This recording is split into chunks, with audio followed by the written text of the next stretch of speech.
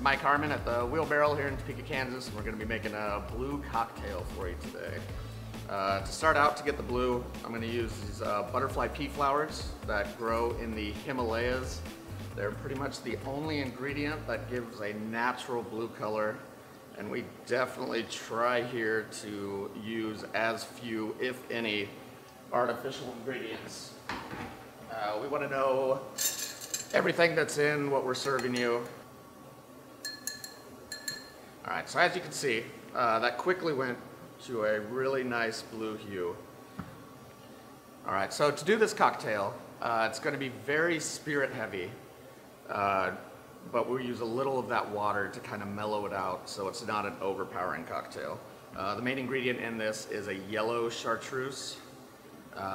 This recipe has been around for a century longer than the USA has been around. It's made from 120 different botanicals that nobody except 2 monks know about. They're never allowed to travel at the same time, just in case something happens. So we're gonna go 3/4 of an ounce of this yellow chartreuse.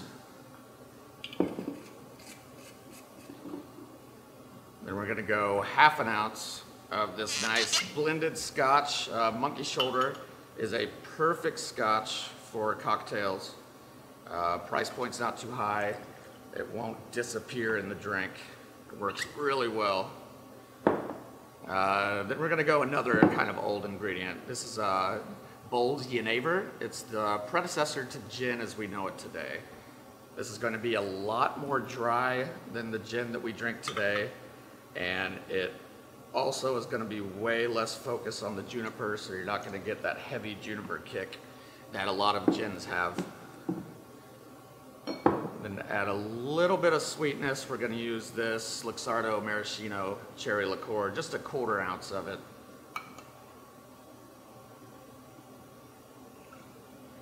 Just to add a little brightness to this cocktail.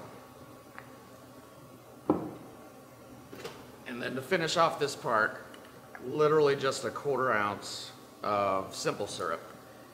This really isn't to add sweetness. This is just to kind of blend those flavors together, thicken it up a bit, bring out all the individual flavors. A lot like putting salt on a tomato will change the taste. The sugar is gonna add that aspect to the drink. All right, then we're just gonna add some ice here. Give it a nice stir for about 15 seconds.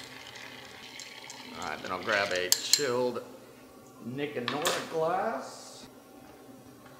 All right, so there's a chilled Nick and Nora glass. Just gonna strain this cocktail straight in.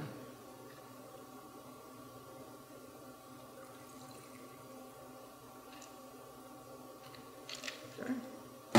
And this should be leaving just enough room for a little ice cube to go on top.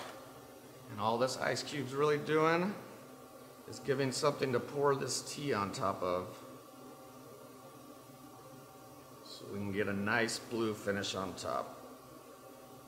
The idea of putting this butterfly pea flower tea on top is a lot of the heavy spirits that are in this drink.